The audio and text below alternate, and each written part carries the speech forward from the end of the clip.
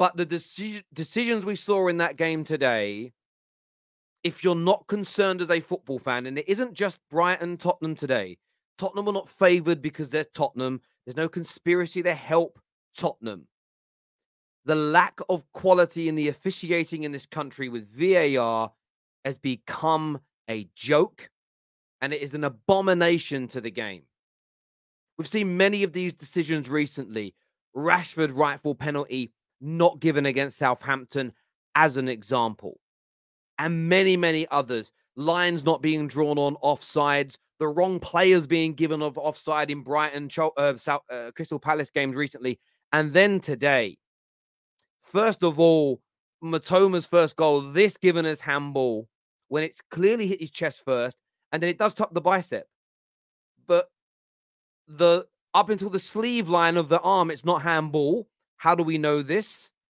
We know this because that part of your arm on a defender keeps players on side. It keeps players on side because you're allowed to play the ball with it. Therefore, if the ball touches this part of your arm and chest, it should never be given as handball.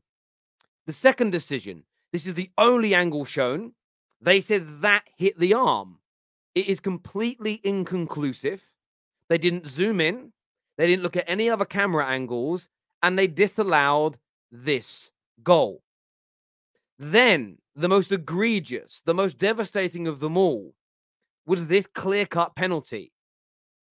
Højbjerg misses the ball and then stands on Matoma's foot. Stands on Matoma's foot. It is a penalty every single day of the week. Ray Charles would have given it. Stevie Wonder would have given it. I even saw, legitimately, big Spurs aggregator accounts say, I have no idea how that wasn't a penalty. VAR has become a sham. Now, Spurs fans, I think I'm having a go at their club. I'm not. Listen to the words coming out of my mouth. Please clear your ears out and stop being... This is about football. Because this isn't... Spurs didn't get the results today because they paid the ref, because there's a conspiracy for them to win. There's a conspiracy to keep Brighton out of the top four.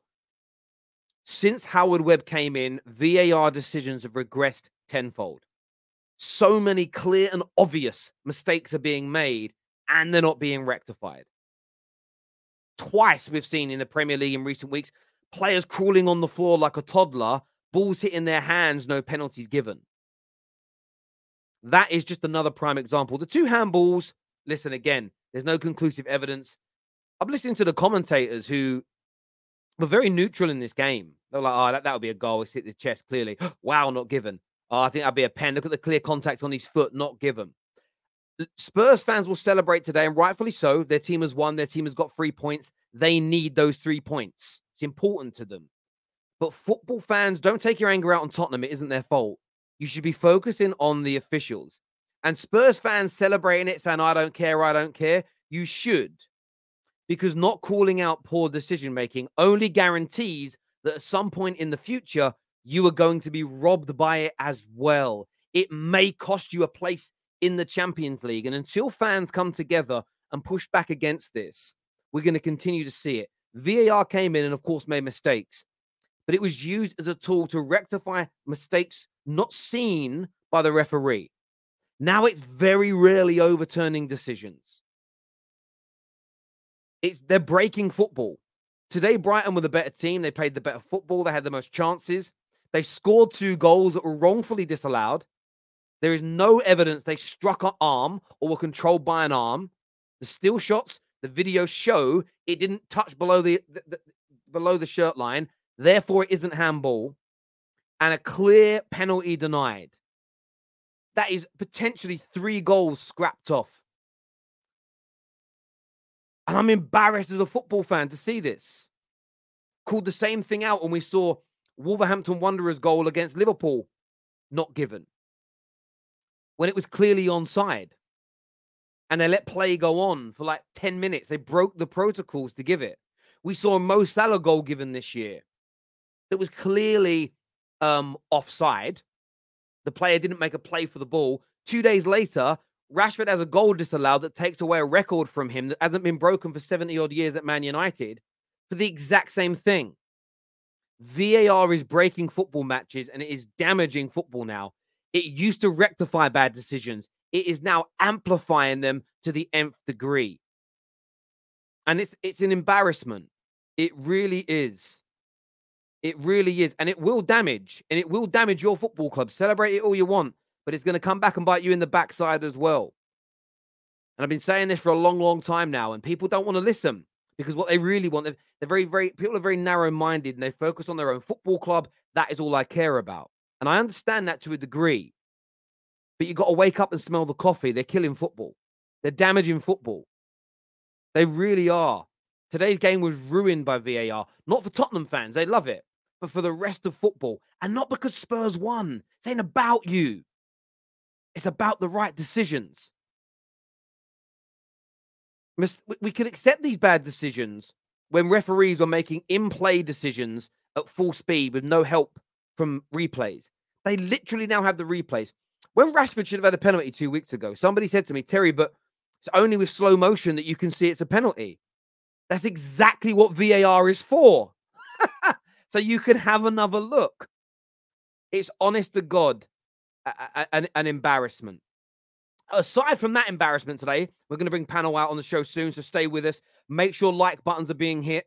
Subscribe to the Football Terrace as well. Plus, listen, number 29 in the UK, the Football Terrace podcast, the top 6 is right now. Thank you all for downloading it. If you haven't done it yet, scan the QR code on the screen or click on the link in the description below. Another embarrassment today, Chelsea. Frank Lampard back. No difference in performance. Why are we not surprised to see any difference in performance? As football fans, why Chelsea fans not surprised?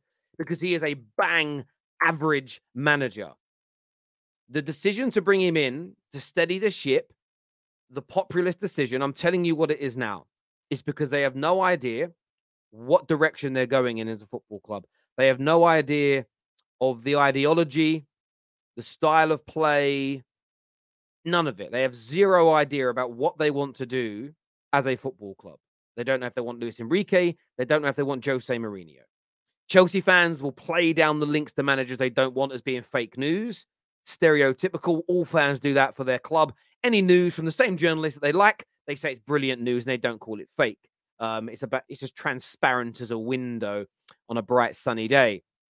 But they were absolutely shocking again today, Chelsea.